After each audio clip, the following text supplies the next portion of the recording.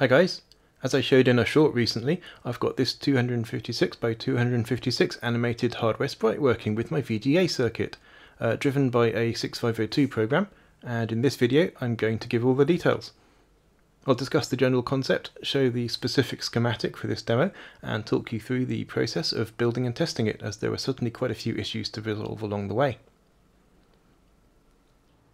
The idea behind hardware sprites is that rather than updating the frame buffer memory to move things around on the screen, the display hardware itself knows how to sample from both the main frame buffer and from an additional area of sprite memory.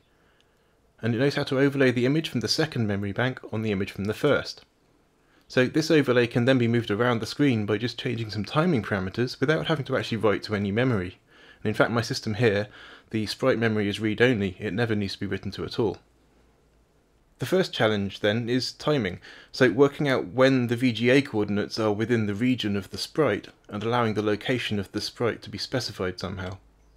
So rather than just counting pixels, I decided to count horizontal sync pulses first to find the right vertical position on the screen, and then count pixels within each scan line to find the horizontal position. This results in two very similar counting circuits, one for horizontal and one for vertical, each consisting of just a few ICs. And these are enough to determine both whether we're in the right region of the screen and what coordinates should be passed to the sprite memory. So it was nice to be able to do that without having to have another set of counters for the memory address. As I showed in a short recently, I built up a test circuit consisting of just the vertical timing ICs, and I used an Arduino to send pulses to it and measure the outputs to check it was working. This led to refining the circuit a bit, so it was well worth testing on the Arduino on its own. And the counter's initial values are hardwired on the breadboard, but changing those values changes the sprite coordinates. So initially here the Y coordinate relative to the VSync is 514, but by changing a few links on the breadboard I can change that to 258, and I can also make the sprite be either 128 or 256 pixels high. So there's a degree of configurability here through these links on the breadboard that we are going to have to expose to the CPU later on. I transcribed the circuit to KiCad using the board layout tool to experiment with breadboard layouts a bit, and then extended the circuit by adding the horizontal timings as well, which are very much like the vertical ones but just driven by different signals. And then I updated the Arduino program to test the horizontal timing as well, as you can see here, and I checked it gave the right output signals, of course. So with that bit of the circuit tested and working properly, it's time to actually hook it up to the real VGA circuit. So here's what we have to start with. On the left over here is the 6502 computer with the VGA circuit connected up to a little monitor. And on the right we have the sprite generator prototype with one row of vertical counters to the left, one row of horizontal counters on the right, and that's currently still hooked up to the Arduino Nano that I was using to test it with. So the main thing I'm going to do now is reconnect it to the VGA circuit's timing signals instead. I'm also going to have to put a little blending circuit in here to merge the existing red, green and blue signals from the VGA circuit with the output from the sprite generator. So let's get started. To begin with, this is a 74HCT157 quad 2-to-1 multiplexer, like the one I used to use in the VGA circuit in the past. And I'll use that to select between the background output and the sprite output for 4 different data channels. It needs power and ground as usual, and it has an output enable that I'll keep permanently active. If my VGA circuit had a blanking output signal, I'd actually connect that here, a bit like I did with the SCN2674s, but it doesn't at the moment, and that's no big deal. So long as I keep the sprite inside the active area and don't clip over the edges, it'll be fine. Next I can wire the red, green and blue background signals into the A inputs of the multiplexer, and I'll wire the B inputs to the positive rail so that initially the sprite pixel colour will just come through as white. I'll also wire up some dummy inputs on the 4th channel of the multiplexer that I'm not using right now. And the outputs of the multiplexer can go back to the VGA connector where the other wires were plugged in before. Now I can bring the sprite active signal from the sprite generator over to the multiplexer where it can select between the 2 channels. And this signal's active high, so when the sprite is active on screen, when we're within that sort of square region, the multiplexer will route the B inputs through to the output, which I think matches the way I hooked up the inputs here. And I can always swap them later on if it's not correct. And I just noticed this whole board doesn't have power and ground at the moment, so I'll just daisy chain that for now. I don't like doing this daisy chaining. I prefer individual boards to get power direct from the power supply through their own wires to isolate the transients a bit. But we'll do it like this for now. When I'm prototyping, I often don't follow the best practices, but I keep them in mind to fall back to in case I run into problems later on. Actually, for now I'm going to disconnect the sprite generator again and just test the multiplexer on its own. So the sprite is currently wired permanently off through this white wire.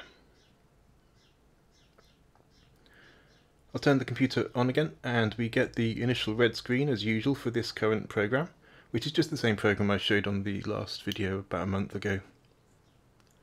Let's click through to the more interesting pattern, and now I can try enabling the sprite. I can't just collect the selection line positive because I need it to not be outputting during the blanking. I can't constantly be on. So what I'll do is connect it to the VGA circuit's red output for now. So when the regular VGA circuit tries to output red, we'll actually activate the sprite instead, so the pixel should come out white. I mean, it's only a very simple bit of circuit there, but it's good to test as you go. And because it's in this program, let's try the Gouldian Finch image as well.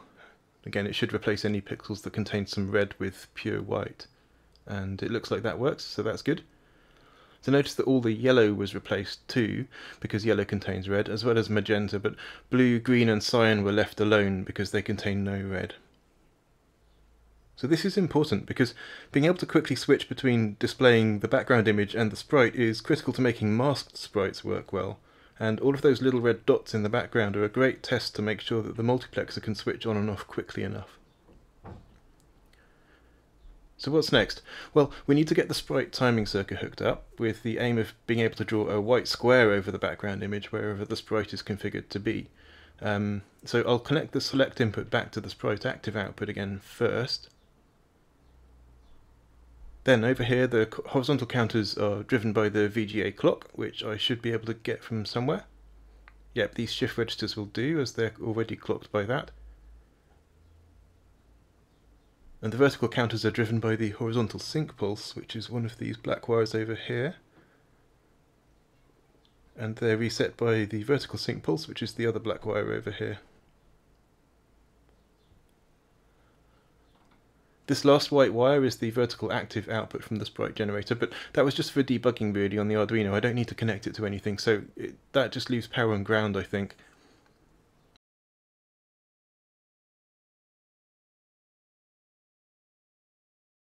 Again, more nasty daisy chaining here. I ought to be taking power straight from the power supply for this whole board. We'll have to see how that goes.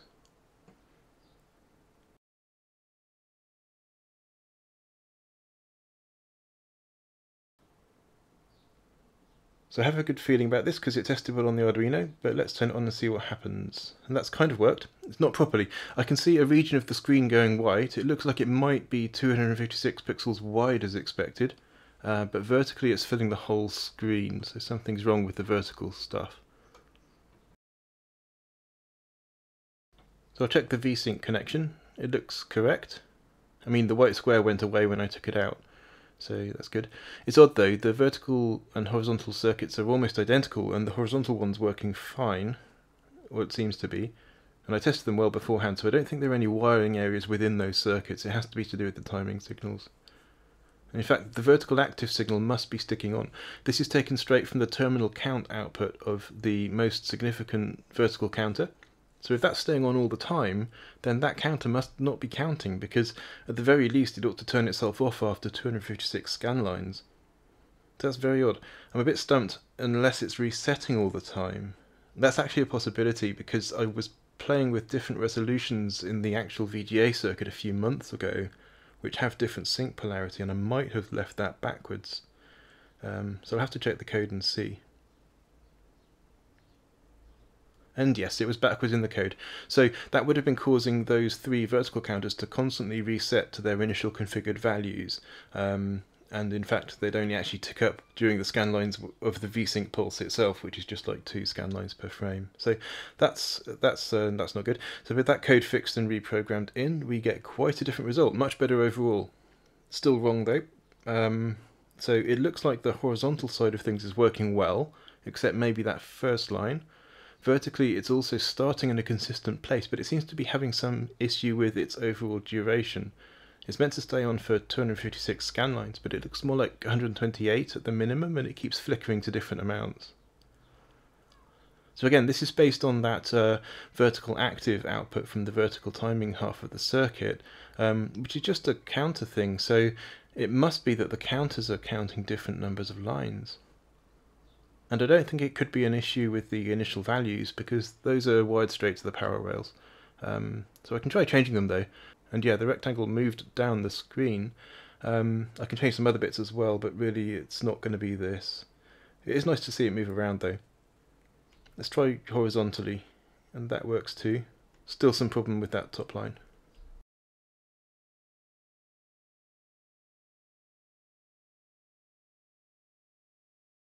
There's nothing more demanding about these other backdrops. The sprite side of things doesn't really care what's underneath it, but it's nice to see anyway. So zooming in, that top line definitely looks wrong, and looking at the positioning on screen, that start point vertically is nowhere near as low as it's meant to be. So I wonder whether there's some ringing on the VGA clock line or something like that, because it's driving a lot of different ICs now, both in this circuit and the regular VGA one, and there's a really long daisy chaining of wires between the different things that are listening for it. So to tackle that first and foremost, I think I'll try adding decoupling capacitors. As I said earlier, I often skip this sort of thing when prototyping, partly because it's just prototyping, but also partly because I'm genuinely interested in experiencing the problems that can occur if you don't follow these best practices. So this sort of thing is kind of an educational moment for me. It's nice to be learning by doing.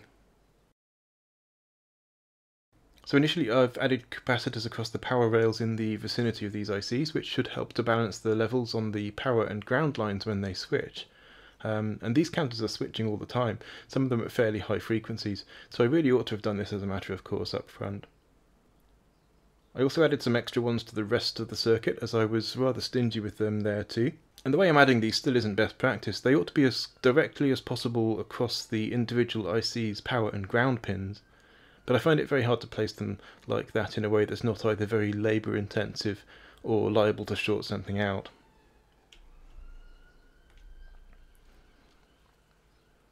So that seems to have resolved some of the issues. As you can see, it's not flickering around anymore, it's behaving a lot more consistently, but it's still only half as high as it's meant to be, and that first line is still broken too, and I think it's about half as far down the screen as it's meant to be as well. So to explain what I mean a bit, the nice thing about analog video is that you can look at the dimensions of the screen and deduce things about the timing. So this whole display is 640 pixels wide, and I can imagine splitting the screen into 5 stripes, and the sprite seems to occupy the second and third stripes out of those 5, and 2/5 of 640 is 256, which is as it's meant to be. Vertically there's about 480 pixels in total, and the sprite looks more like it occupies about a quarter of them, which is about 120 then.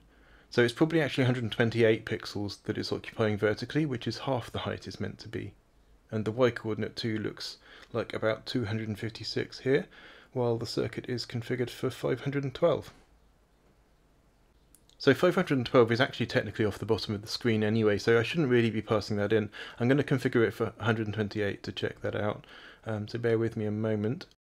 And that looks like it's about 64 pixels after the vertical sync ends now, so that is again halving. There's a back porch of about 33 pixels before the ones you can see on the screen here, so that looks about 64 pixels to me. So as it's dividing everything by 2, I'm kind of curious what it'll do if we set the y-coordinate to an odd number, so let's try that. It ought to move 1 pixel down the screen, except with the divide by 2 it probably won't do that. And that's interesting. It looks like it's fixed that top line somehow. And maybe that top line offset was actually due to the ringing on the horizontal sync line, because that would kind of make sense. So if every horizontal sync pulse was being counted twice, once at the right time and then a second time about, it looks like 20 pixels later as a reflection down the wire, then maybe that's why that first line moved to the right as well, as it was triggered by that second pulse which came in at the wrong time. I'm not completely sure, but anyway, evidence is pointing at the horizontal sync line being suspect. And as I said before, all these timing lines are used in lots of different places in the circuit, and they're probably overloaded. So I'm going to grab some resistors, and I'm going to try end terminating it. And that means connecting the line to a constant voltage level as close as possible physically to the receiving end of the connection. So it's like a parallel resistor at the receiving end. I don't really know how to calculate what sort of values to use. I've just picked up a couple of methods to try and deal with these things. I might get the oscilloscope out to verify it, but I might just try some and see what works. I'd like to use the largest resistor value I can while still resolving the issue. So I've tried a few resistor values here, and I think 3K was too much. The ringing still occurred quite a lot at that level. While 100 ohms was too little, it actually pulled the sync signal too low and broke the monitor's syncing. So 470 ohms seems to work fairly well. So that's nice. The sprite region is now exactly where it's meant to be, and that top line is no longer being offset. Fantastic. So next up, let's try drawing something more exciting than that white square. The whiteness is coming from the hardwired B inputs to the multiplexer here, as I said before. So the usual trick for a first pass on this kind of thing for me is to wire them to the counter outputs instead so that they change over time. And I have the horizontal ones over here and vertical ones too, and I can wire them over really easily. So first let's do one channel. I'll unplug the red B input and let's wire it to ground as a test first, and that's good, the square has gone cyan. So now we can try connecting it to a vertical counter output, and yet we get stripes, which is nice. So let's do green as well then. I'll wire this to a horizontal output instead, and I'll wire blue to another horizontal output. And now we have crisscross stripes, which is great. But there's some instability again. It looks similar to the issues we had before, so let's revisit that termination. So there's another kind of termination we can do here, which is to terminate it at the other end of the connection. We can do a source termination, and these are a bit different to end terminations. These go in serial with the signal instead of in parallel to ground or whatever. And there's a weird effect on the screen when I just disconnect that. It sort of images everywhere. But I'm adding the resistor now. I think this is a 47 ohm resistor I'm trying here. Actually, it looks pretty good. Much more stable image again. And as you can see here, it's a bit of a bodged job on the breadboard. There wasn't any spare breadboard rows to actually plug the resistor into here, so I've just wired it across to the other one. But that's stable again now. So we're getting there. Next I want to get masking working, so I want to make it so that some of the pixels are transparent and the background shows through. And I'm going to do this based on whether all of the color channel bits I'm putting out here are zeros, which corresponds currently to black in the current test case. So I need to blend that result with the sprite's own active signal before sending it to the multiplexer. So I'm going to drop down to just 2 bits of data, like let's say red and green here. And I'm going to use a quad NAND to blend everything together. And I did some maths on paper. I think I need to invert both channels, then NAND that result together to get a signal that's low when both inputs are low. And then I can NAND that with the sprite active signal, and I'll get a result then which is low only if the sprite is both active and the pixel is solid. And that'll use all 4 gates of the quad NAND. And that works nicely. I've got to mention the final output from that NAND gate is inverted compared to the sprite active signal, so I also needed to swap the A and B inputs on the multiplexer. But that's great, all the bits that were black before are now transparent. So let's move swiftly on. As with all my other high resolution video circuits, I'm going to need to split bytes of data up into individual pixels because the frequencies of the individual pixels are too high for the memory ICs I'm using. So I'm going to put them in some shift registers as usual, and as I'm only using 2 color channels at the moment, I can use 2 shift registers, 1 for each, and I'll just use the top 4 bits of each shift register to make 8 bits in total that will go into the kind of memory byte that's being decoded. I won't talk about the details a lot now because I've done this quite a few times recently in other videos. But you can see here I've connected the low bits low as they're unused, and I've connected the clock inputs to each other so that they'll tick at the same time, and I've connected their reset inputs together as well. The tick inputs then need to be connected to the main VGA clock, which I'll foolishly daisy chain again here. And yeah, that didn't work well. The display's gone all over the place. So I'll add a terminating resistor to this one too, like an end termination again. and that's better. This isn't doing anything at the moment, but the display is back to normal again now, so it didn't like having that connection made without the terminating resistor. Again, it's not a proper solution. I really need to replan the sourcing and routing of this signal, because it's the highest frequency in the circuit and it goes to far too many different destinations at the moment without any proper termination or buffering. Moving on though, let's connect up some of the shift register inputs to the counter outputs. So then we'll get the usual kind of binary counting pattern on the screen, I hope. So I'll connect the horizontal bits to the left shift register and the vertical bits to the right one. That's left and right from my perspective, not from the camera's. Oh, and that reset line needs to just be held high. And as usual, the parallel enable lines are annoying because I need them to go low for just 1 out of every 4 pixels. I'm just going to use one of the counter outputs for now, which isn't correct, but it will at least do something. And that does produce the right kind of pattern on the screen.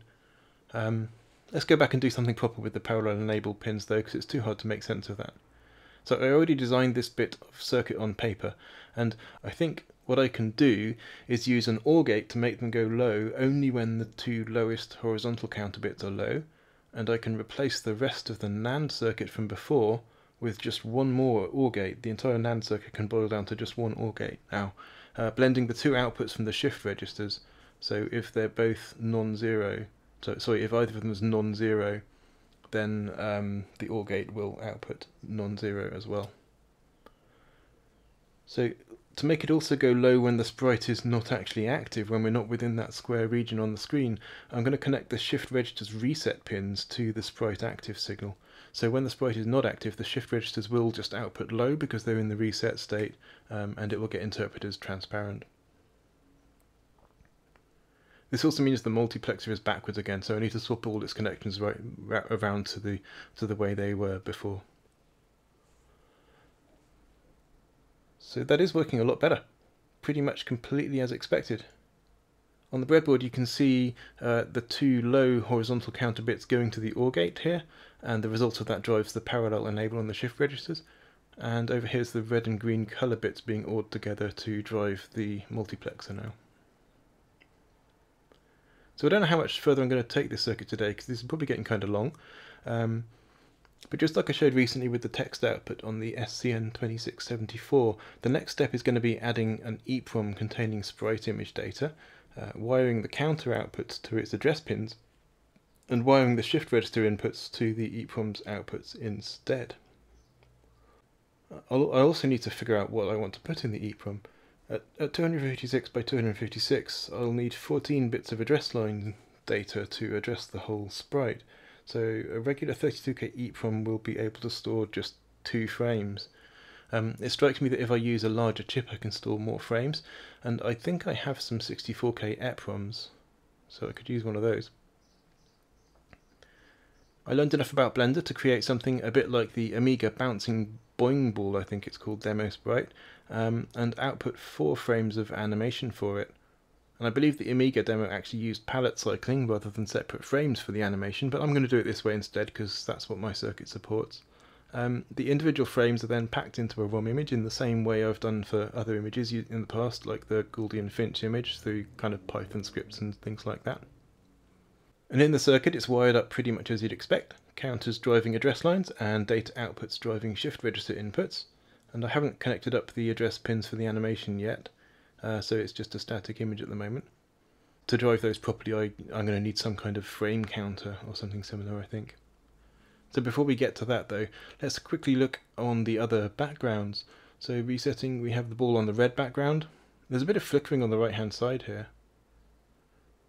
Not on the pattern background, that looks a lot worse. There seems to be quite a lot of holes in the image. It could be a timing issue with the EPROM maybe. The relative timing of the shift register parallel enable pins and their clocks and the EPROM address line changes, they might all be changing on top of each other or something like that. I'll come back to that later. I think I'm going to add a counter now, counting frames, so that I can see the animation. I can't just use the existing counters because they just count up within a frame. I need something that counts actual frames now. So it's fairly straightforward. I won't talk through it. I'll just go ahead and wire it up.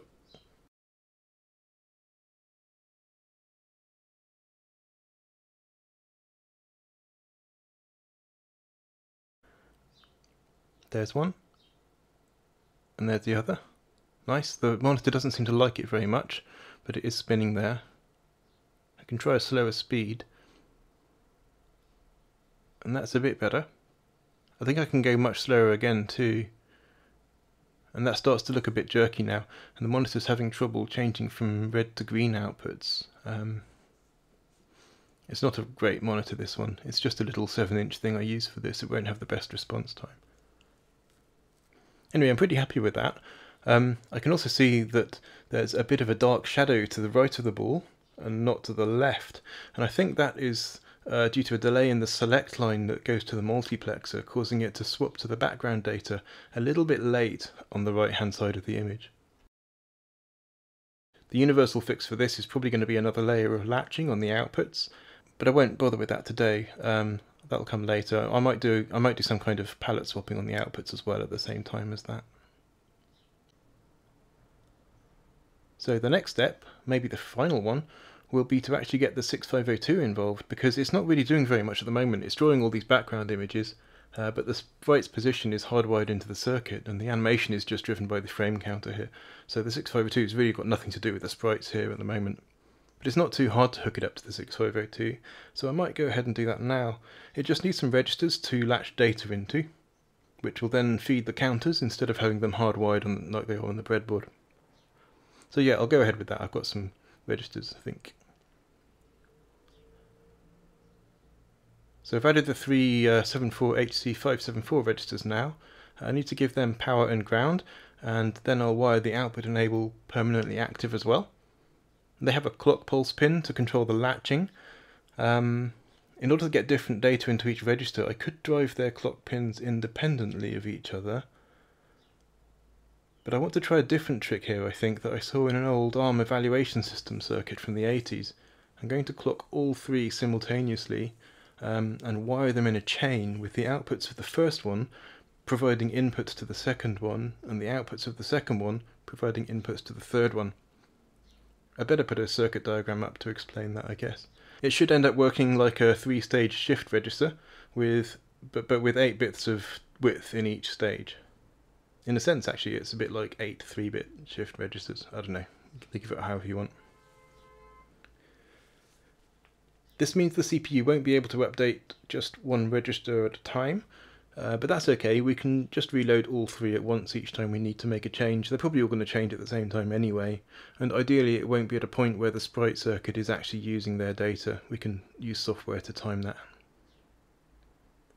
So let's get all these chained inputs and outputs wired up.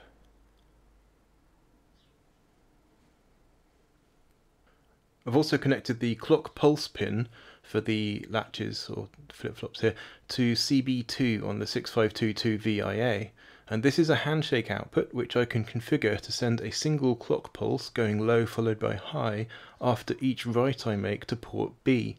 And I'll only turn this feature on when I want to send data to the sprite registers, which means I can keep using port B for the LCD and as a bank register for the rest of the VGA circuit without interfering with the sprites.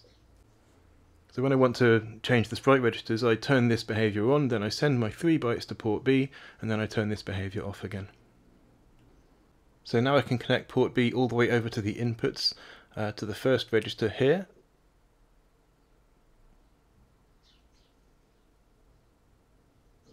And before connecting all the counter inputs up, I'm going to see if the CPU is correctly driving the animation frame selector by disconnecting that from the temporary counter I added earlier. And that does seem to work. Fantastic.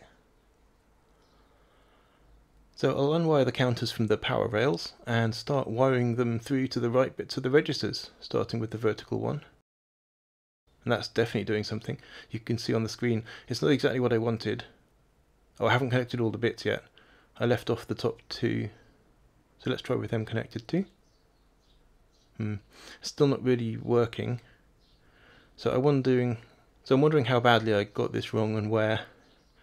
I'll tell you what though, I'm going to wire up the horizontal counters and then figure out what's wrong and come back just with the solution, as this is already going to be quite a long video I think. I already have 3 hours of footage to edit together later on. So I'll be back with an update when it's working.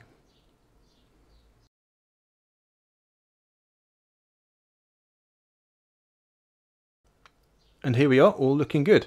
This is all being driven by the CPU now. I had a few problems with what I did earlier on. There were some nasty bugs in the code. I think trying to make the ball bounce backwards and forwards and up and down with gravity all in one go without testing it in any way was a mistake. I should have done something simpler first. And I also had some of the connections wrong on the third register, which has several fields merged into one, so it's important that the different things reading from that are actually connected to the right bits. So I think that's going to be the final circuit for this video though. I'm still not sure whether this is too much for one video, so I might cut it in the middle, but if it is one video and you've stuck around, thanks for your interest if you've stuck with it, and I hope some of the trials and tribulations along the way were interesting. And my mind's a bit frazzled now though, so I'm not sure what's next here. Probably thinking about how to make more than one sprite work together without having to replicate this entire circuit for every single sprite. But that's definitely for another day now.